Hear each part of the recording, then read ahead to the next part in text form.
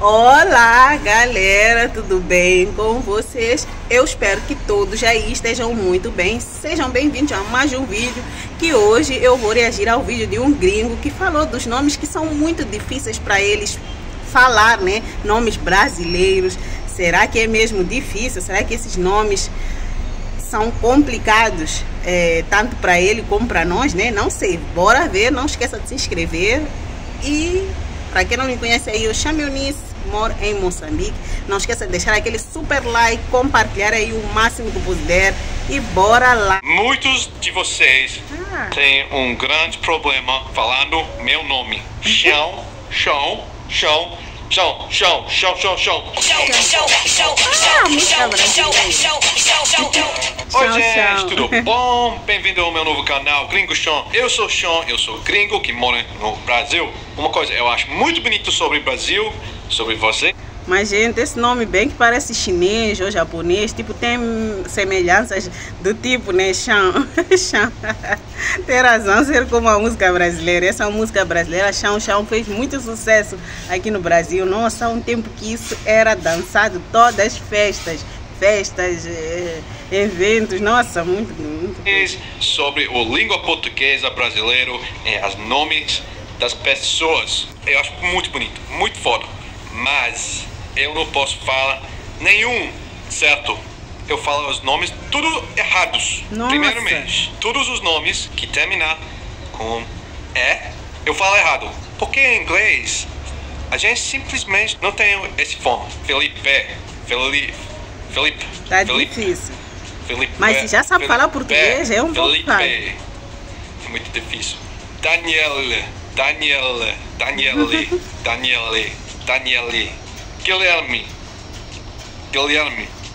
Guilherme. Mas esse nome aqui não são. É engraçado que esses nomes aqui também tem Guilherme, Felipe. Tem. Guilherme não é tão comum, mas Felipe tem demais. Então, o Brasil e Moçambique tem nomes muito parecidos, muito iguais praticamente, né? Por causa do E. Eu falo tudo esse nome errado. Guilherme. Eu não posso falar isso. Eu tenho muitos amigos Guilhermes. Eu não posso falar os nomes deles. E também, gente, que é isso? Eu não posso falar o nome da minha própria esposa. O nome da minha esposa é Marielle. Por favor, gente, me ajuda. E outro. Os nomes que ficam com O Marielle. são muito difíceis para mim. John, Joe. Por causa do som, eu acho muito difícil. Em inglês a gente não fez isso. Sebastião, não sei.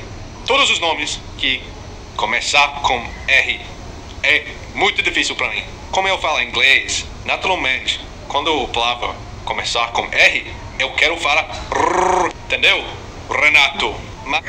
Mas já é muito ele saber falar português desse jeito, um português bem legal, tipo um português já perfeito, né? É muito difícil para a gente falar a língua inglesa, mas para eles já aprendem logo o português. Eu acho incrível. Muitos gringos chegam no Brasil e aprendem o português com maior facilidade, né? Falam muito bem a língua portuguesa. É muito legal. E João aqui tem demais, gente. João, nossa, João é o nome que tem demais. E quando se dá um exemplo de qualquer coisa, falam João e Maria, ou na escola, seja qualquer lugar, né? Tipo, quero dar um exemplo, já fala João e Maria, né? São os nomes muito vulgares, onde hoje ninguém dá esse nome. A camada jovem não quer nem por nada João e Maria, nem sonho. Enfim, procuram mais nomes diferentes, novos, com significado de alguma coisa, nome. Até em nosso dialeto aqui, há pessoas que têm nome com o nosso dialeto, que acho muito bonito também. Mas depois de um tempo, agora eu começar a falar esses nomes certo. Renato, Roberta, Rodolfo. Roberta é bonito. Tem muitos mais nomes que eu acho muito difícil para mim. Eu vou tentar falar aqui nesse vídeo. Juliana. O problema grande para mim, Juliana. Muito grande. Porque eu tenho muitos grandes amigos no Brasil. Se chamada Juliana. As Julianas. Desculpe. Tem mais. Essa é boa, Julianas, desculpe. Julianas todas. Quer dizer que Juliana no Brasil é demais. Aqui Juliana muito raro. Juliana, muito mesmo raro. São nomes. Roberta também, nossa. Esses nomes Roberta não é tanto não. Agora João, Maria, Guilherme, Felipe, esses sim são os top de linha, né? Tipo, tem demais aqui. Ai, mas Juliana bem que é simples. Ele acho que tá criando dificuldade onde nem tem, porque Juliana é simples. Não sei pra ele, né? Vinícius, Caio. Gente, também não sei. Aqui, não. Monique, Carol,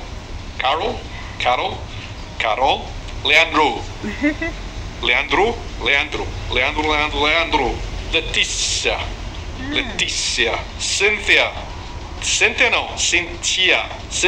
Cíntia. Me desculpe, se você estiver... Engraçado que esses nomes últimos quase que não tem aqui, sabe? Apesar de eu falar logo no início do vídeo que temos nomes parecidos, meio iguais, né? Mas aqui esses nomes últimos já, Roberta, Cíntia, são nomes bem chiques, né? Eu acho até chiques, mas aqui não tem esses nomes. Mas eu quero ver os vossos comentários aí. No Brasil ainda dá o nome João, Maria. Ainda é comum as pessoas darem esses nomes vulgares ou antigos, né? Porque aqui isso já passou da moda. Tipo, você dá nome de João, um filho, vão falar, meu Deus, será que ela tá ficando doida? O que está acontecendo para dar esse nome? Será que não teve ideia de um outro nome? Por que não pediu a ajuda de alguém? Vamos pensar assim. Enfim, eu começo a rir porque eu dei o nome da Larissa antes mesmo de criar o canal no YouTube. E depois fui descobrir que Larissa é um nome brasileiro. E eu gosto demais do nome da minha filha, né? Que chama-se Larissa. Ela até fala que tem que ser chamada de Lara, né? Mas Larissa tá bom.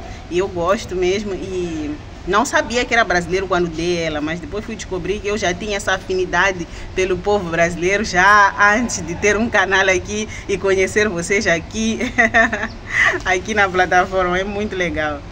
Um amigo com um desses nomes, por favor, manda para eles, por favor.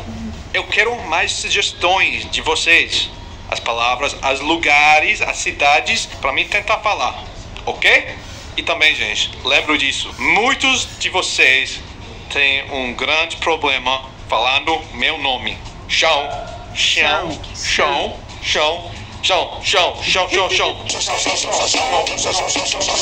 Mas não é isso. É Sean. É muito difícil para vocês, porque de uma forma vocês não falam em português. Mas tranquilo, pode falar Sean. Mas eu acho em português a melhor forma para falar Sean, para escrever X-O-N, Sean. Então, gente, por favor, compartilhar esse vídeo no meu canal para seus amigos. Eu amo vocês. Vamos falar. É isso, gente. Quem não ama o povo brasileiro, nossa, só quem não conhece, porque se você conhecer o povo brasileiro, vai amar.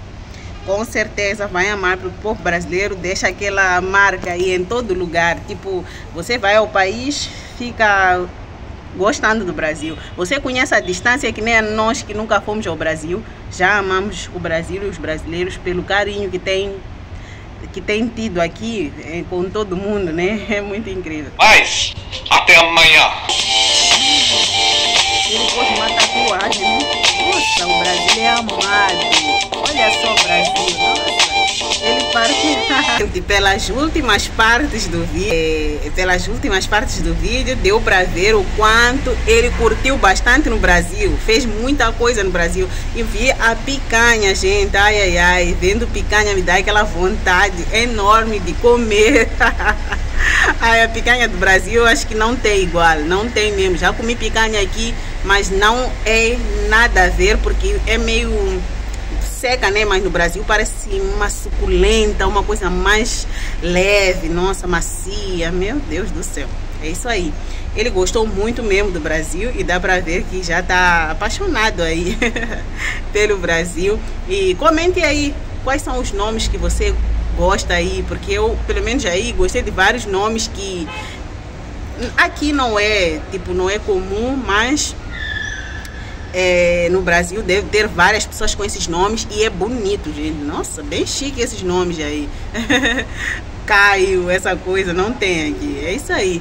Não esqueça aí de se inscrever, compartilhar para os seus amigos e familiares e dizer aí que sempre digo em alguns vídeos que os meus sentimentos ao povo do Sul, que Deus conforte e abençoe esse povo, que essa situação passe muito rápido, porque eles não merecem, ninguém merece nessa situação. Então, tchau, tchau, um beijo grande, até a próxima.